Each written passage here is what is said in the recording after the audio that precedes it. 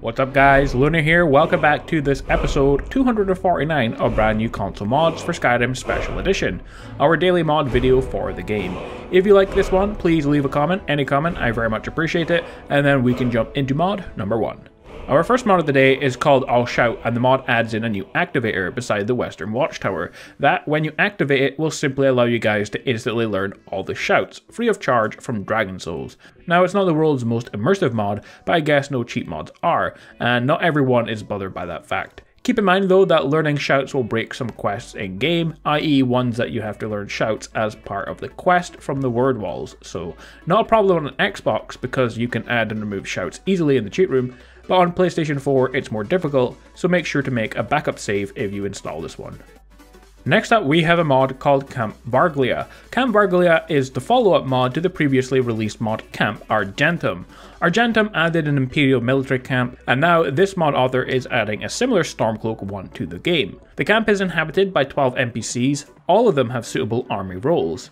There are mostly regular soldiers, as in one-handed, but also officers who are two-handed, and there's a couple of mages and archers in there as well. All the soldiers in the camp have personal files which are readable in the files cabinet in the commander's tent, which is its own interior cell. All the NPCs are recruitable as followers, and as the commander you are tasked with taking command of the garrison and making this wolf pack into an effective fighting force in the region.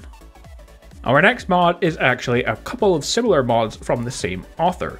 So we have Dark X's Unrestricted Enchanting, but also Dark X's Bulk Crafting. So the first mod will remove any restrictions you have on your enchanting in game, so you can add the same enchantments to the weapons and gear. So by that I mean usually if you place an enchantment on something, you can't add a second enchantment that's similar, so essentially if you add one, it restricts certain other ones. Also if you have one enchantment on one piece of gear, it can also restrict other pieces of gear's enchantments as well. But this mod allows me, for example, to equip Magicka, Stamina and Health Regeneration to every single item I have, so it's a pretty decent mod.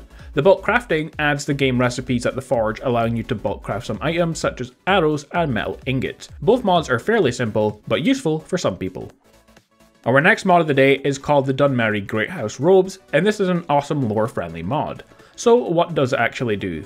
Well, it adds in new Dunmer inspired clothes, but they are supposed to be very high quality, like clothing worn by nobility and stuff like that. The clothes are made using the vanilla mesh and textures of the Telvanni robes, and high-res photos of real fabrics from the internet, such as silk, damask and velvet, and this is to give the look and feel of rich, well-to-do houses, as in their days of glory. Also, it adds house symbols on the clothes as well, which is a nice touch.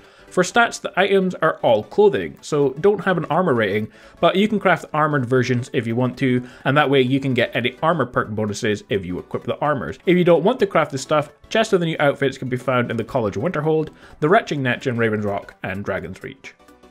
Our upcoming mod of the day is a new follower. This mod adds a standalone follower based on the Game of Thrones character Daenerys Stormborn.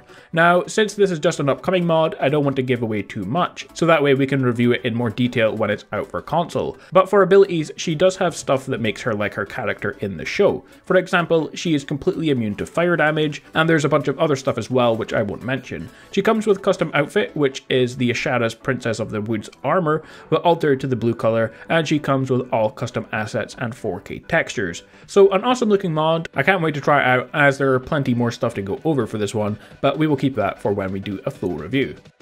Our final mod is the Heljarchen Pool and Hot Bath mod. We did look at this one in a previous video as an upcoming mod, like we just did with the previous mod, but it's released fully on Xbox One now and we can take a look. This mod alters Heljarchen Hall and adds in a whole bunch of new cool stuff to it. You don't even have to build the house first to access the pool and the other features, it's compatible and will add the new stuff to the existing house if already built, but I don't have this one built so you can see it better. For features, besides the regular stuff in the house, if you have it, the mod includes the following: a heated pool and bathtub with auto strip and also a re-equip, and this is for your followers and other NPCs, idle markers for NPCs, an outdoor kitchen and dining area, 30 plantable plots, whether you're farming for produce or more alchemy supplies, alchemy and enchanting workstations inside of the northern greenhouse, a cooking spit and food storage, dining area for 2, functional heat and water controls for the tub and pool, archery range and dummies for combat practice, apiaries to harvest honey, a sauna shack, perimeter wall and lighting, which can be enabled or disabled according to your needs,